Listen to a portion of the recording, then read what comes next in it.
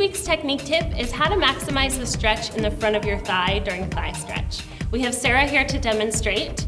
So after thigh work, you're gonna stretch out your thighs.